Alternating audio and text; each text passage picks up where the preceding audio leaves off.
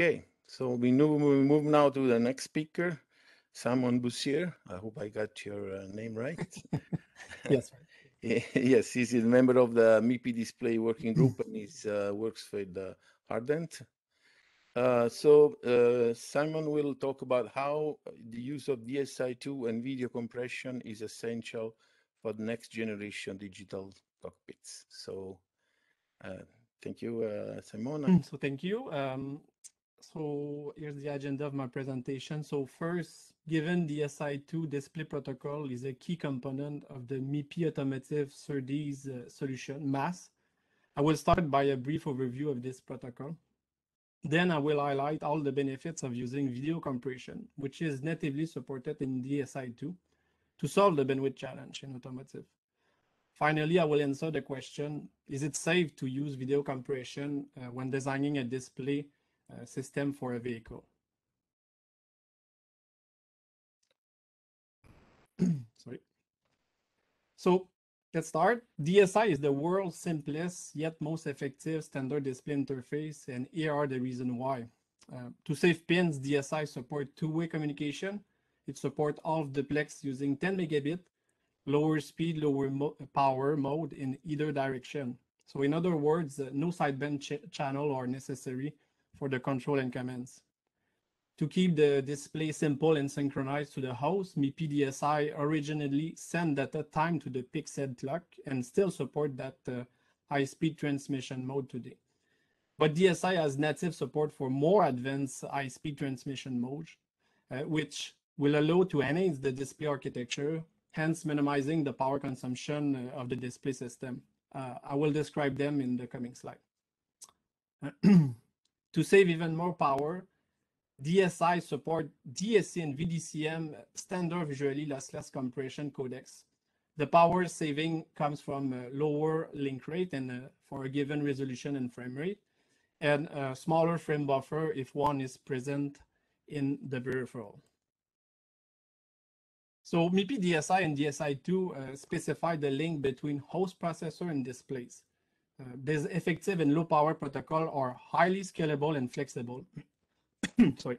They support any resolution display and are configurable with one or multiple data lanes. This diagram illustrates the most basic embedded display system operating DSI in video mode. On the left, the host processor contains a display engine that drives two outputs.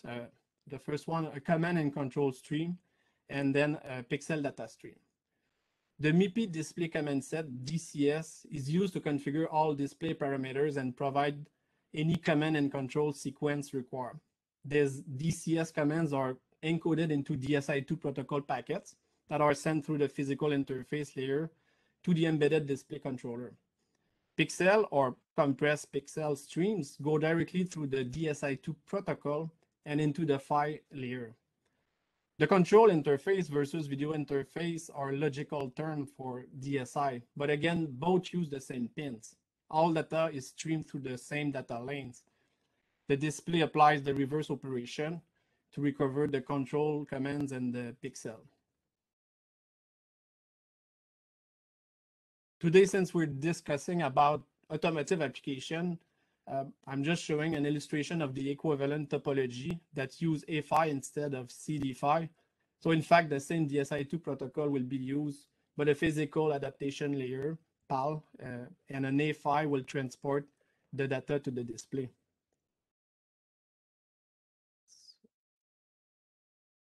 So how does video mode work? In this mode, DSI will supply a byte clock, which has a direct relation to the pixel clock.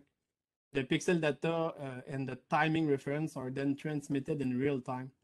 That makes it easier for lower cost displays to recover a synchronous pixel stream. Each element in the diagram shown on the slide recreates a portion of the video timings, both vertically and horizontally. If we take the horizontal line as an example at the bottom of the slide, HSS stands for beginning of a horizontal sync. HSA is the active sync pulse time. HSE is the end of the horizontal sync. And then after that, follow the active line, which can be RGB pixel or compressed data. So it's quite simple and straightforward. Some displays, notably those with compression, contain at least an input line buffer and can receive the data faster than real-time if the PHY speed is adequate. Faster than real-time can give the PHY time to power down or simply suspend data transfer so the switching stops in order to save power. See at the bottom the enlarged horizontal blinking period that do not require data transfer in many displays. BLLP stands for blinking in low power mode. This feature is optional depending on the display peripheral capabilities. To keep display as low in power as possible, DSI also supports faster than real-time mode, where the host preloads a frame buffer in the display and then sleep while the display renders and possibly repeats a store frame. This technique using command mode transmission with a frame buffer is highly effective for saving power. In particular, when the display content is static, like on an instrument cluster display of a car, for instance. Video data, whether it's compressed or not, is transmitted using generic writes through the control interface. On the display, the video data is written to the frame buffer as a memory. The memory is also usually compressed. Partial updates of the frame buffer are also supported to avoid retransmission of static image areas. Nowadays, it's common to find mixed architecture where both video mode and command mode are used. In such architectures, the data can be sent as video that's streamed directly to the panel, such for gaming or video playback on a mobile, or a backup camera in the console display of a car. Then, when the streaming does not require real-time updates, command mode using control interface will be used, again relying on a frame memory to store repeat the image locally. So DSI-2 is a standard that continues to evolve, and here are the latest updates in the revision 2.0 of the specification. As seen in the previous slide, mixed video and command mode display system are offering most flexibility and power saving. So DSI-2 version 2.0 now specify how seamlessly a display system can transition between both operating modes at runtime. ARP, Adaptive Refresh Panel, is a new operating mode that allows to lower the processor and interface refresh rate dynamically when the display panel is capable of long image retention. This allows to save even more power and remove the need for a frame buffer in the display peripheral.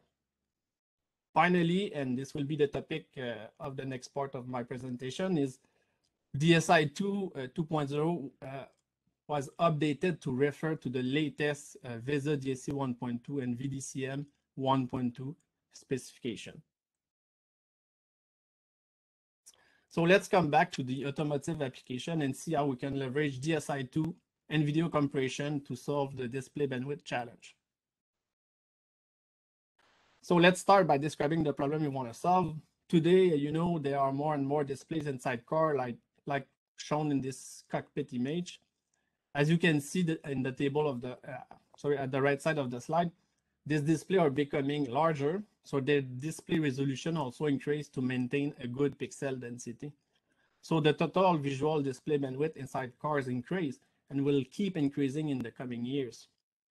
Implementing the video connectivity in cars then become challenging because all this display and their display connection need to meet strict EMC requirements and be low power, which is even more important for electrical vehicles.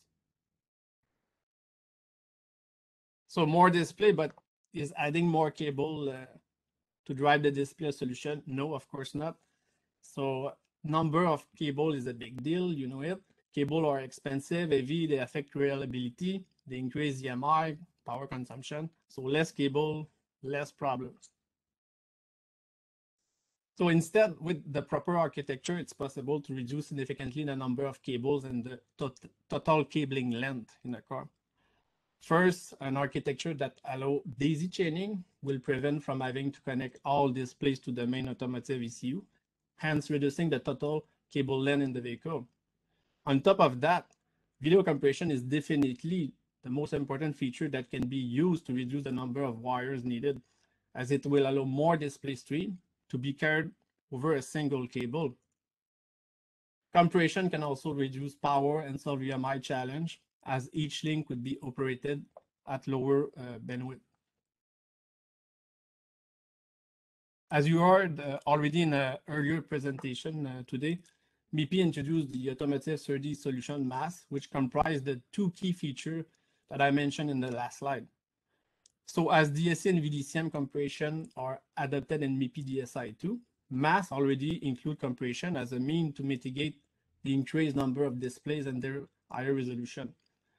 Given their low latency, low footprint, and high visual quality, DSC and VDC-M are excellent compression technologies for the automotive industry. Note that A5 provides an excellent packet error rate that is better than 10-19, so it makes safe the use of video compression. So let's take a quick look at those two compression codecs. So VESA, DSC, and VDC-M compression codecs have a lot in common. In fact, they are both intra-frame codecs. They do not require a temporal frame buffer for differencing. They support various color space and bit depth, support HDR without problem. They have both been designed to have a super small latency, which is a key feature for several market areas, including automotive. They are both visually lossless codecs. Now, what about the difference? Well, the obvious one is the compression ratio. VDC-M use more pixels to enhance the decorrelation of information in an image. In other words, more advanced coding tools. This is why VDC-M can provide same visual quality, but at higher compression ratio. In the table for VDC-M, the value indicated in blue are the compressed bits per pixel at which it is visually lossless for automotive application. So MIPI was the first standard body to adopt and promote the use of VDC-M, the latest compression algorithm developed by VESA. So MIPI Display Working Group asked the question, can we use VDC-M at up to 6x compression ratio and get visually lossless performance for automotive style image? So to answer this question, MIPI conducted a study.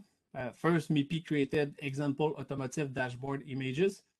Then MIPI selected the internationally accepted ISO 29170-2 standard protocol for testing high quality compression.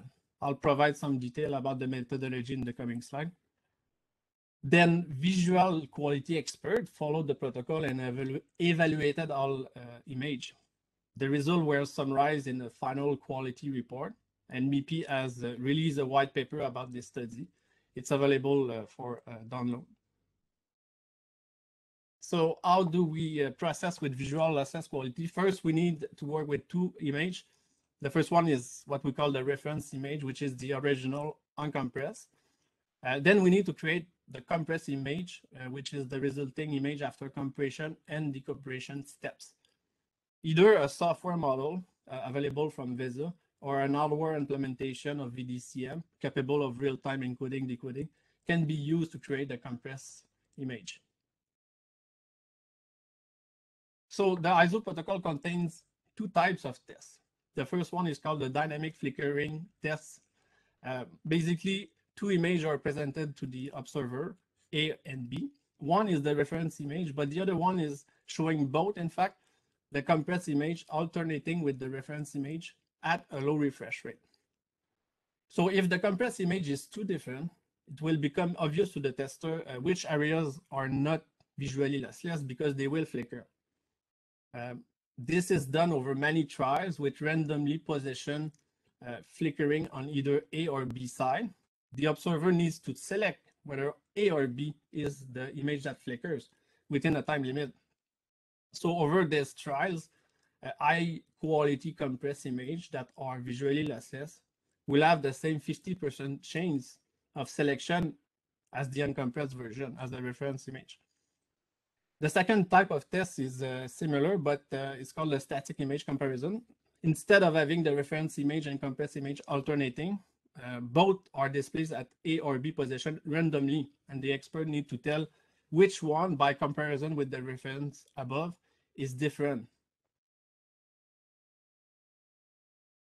So here are examples of MIPI automotive test image that were created by MIPI and used in the visual quality testing.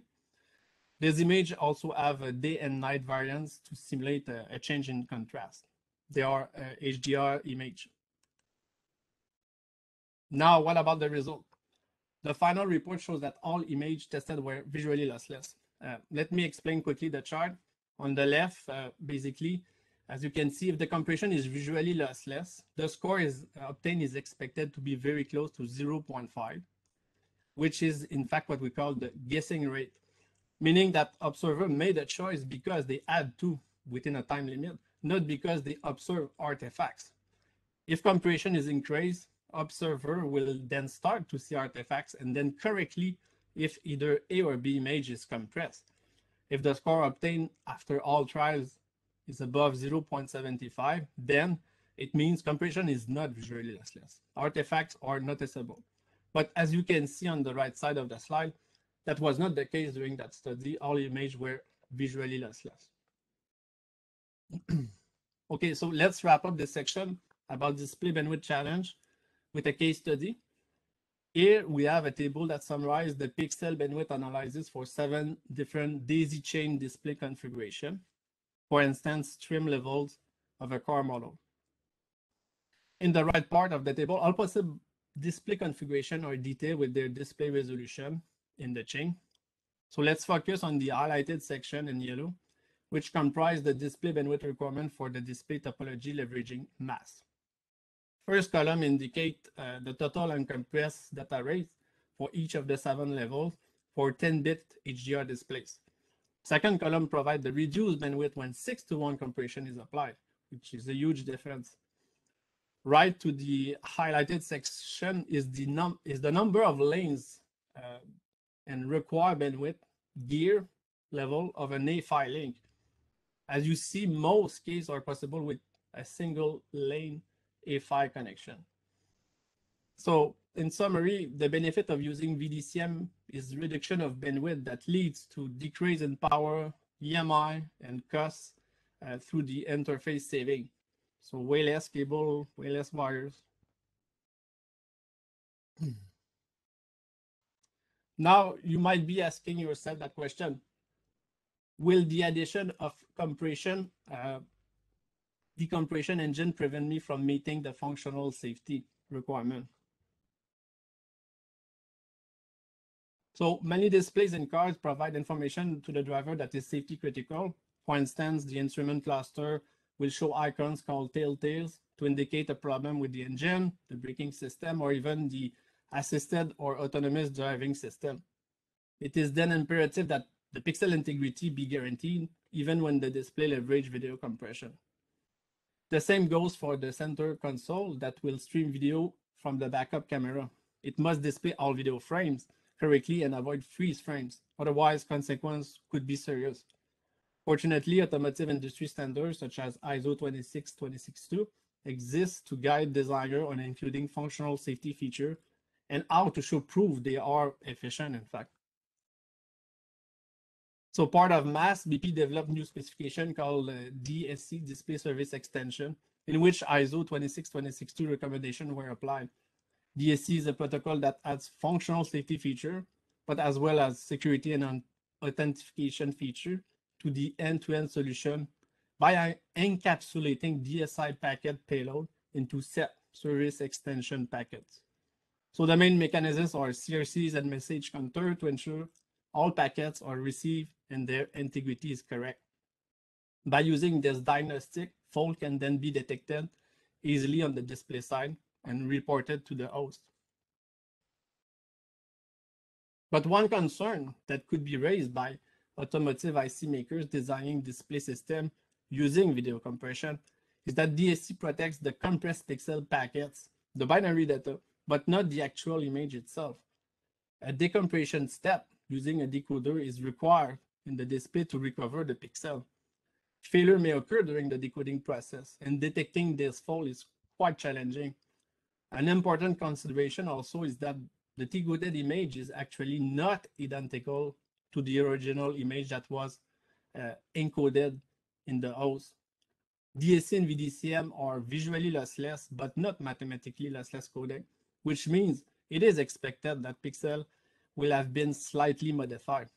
So how can we solve that challenge? So here's the solution we have developed. DSC and VDC-M algorithms are based on a pixel prediction loop, and such compression step is replicated in both the encoder and the decoder. What does it mean? It means that during the encoding process, a compliant DSC or VDC-M encoder will have to generate the decoded image in order to generate the next predicted pixel. In other words, a free copy of the decoded image, the exact same image that will be generated later by the decoder and the display, is available during encoding. So we can leverage that to build a very efficient diagnostic tool. So given the decoded image also exists at the host side, we can then compute CRCs of the decoded image in advance in the host and transmit those expected CRCs to the display. On the display side, once the decoded image is regenerated by the DSC or VDC-M decoder, the same CRC are computed locally and compared to the expected CRC received from the host. So with the coming DSC revision, the functional safety protection is provided on a frame base through FSED, frame service extension data.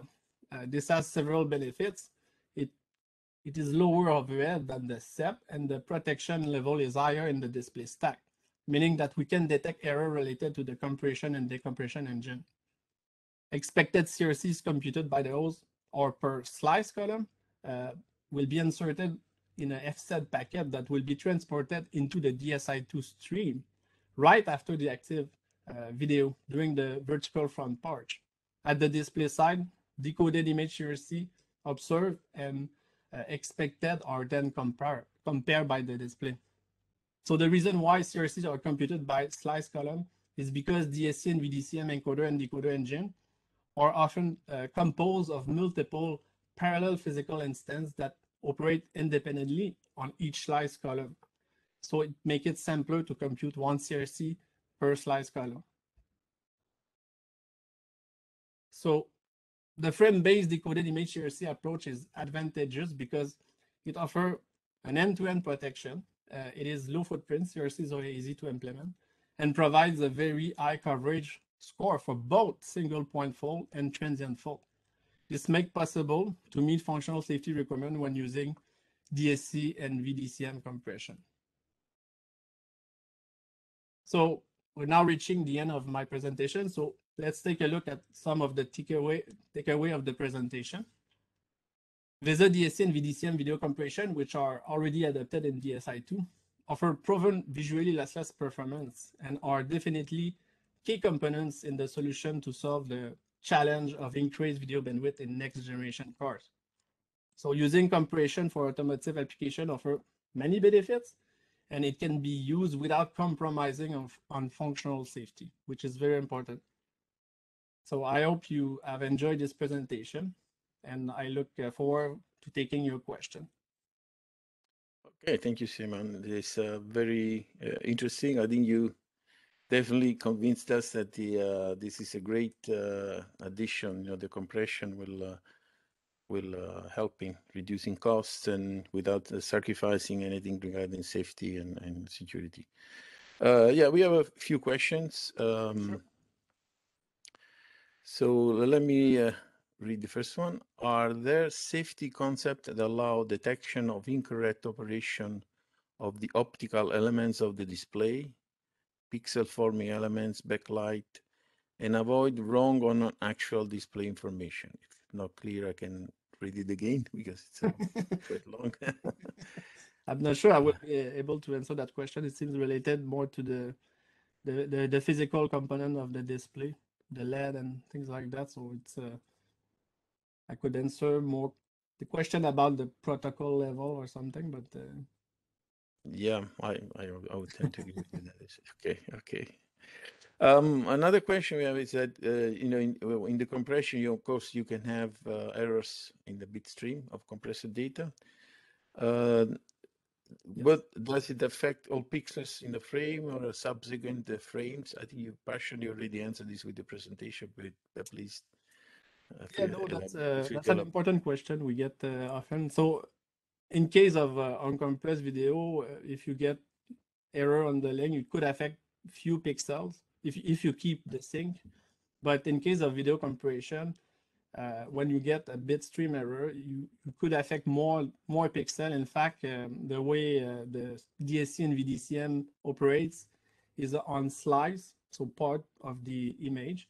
Each slice are coded independently. So if an error occurs, the maximum it can affect is a slice. Okay, so a slice is composed of a few lines.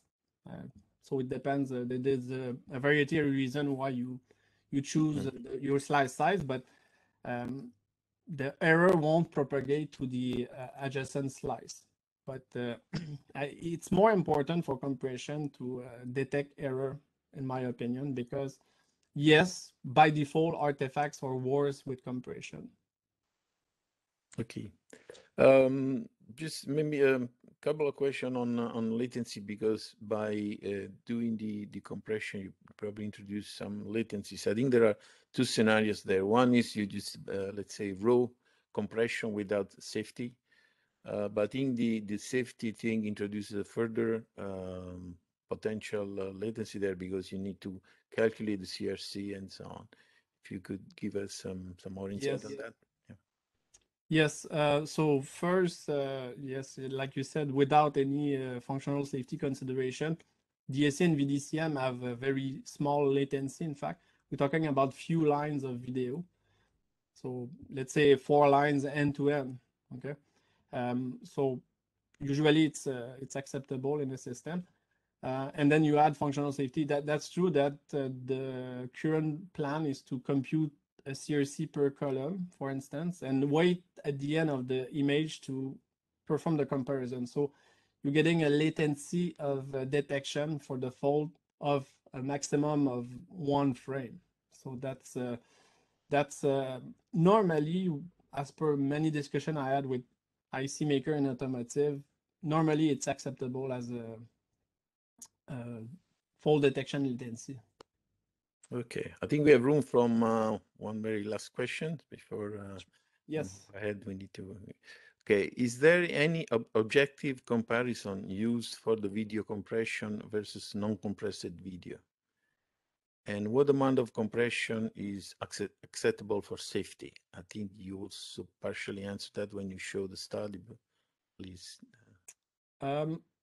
Is the first part of the question related to picture quality, image quality? The objective, I'm sorry, the objective comparison used for the video compression versus non-compressed video. I think objective comparison was probably something you mentioned in the study you made in the reference to the standard.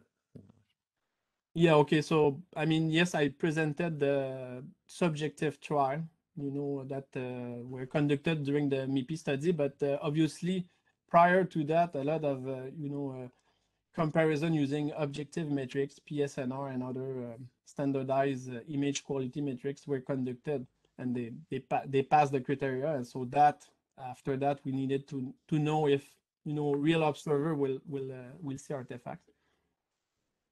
Okay, answer the question. All right, thank you. I think thank you very much for this very interesting presentation.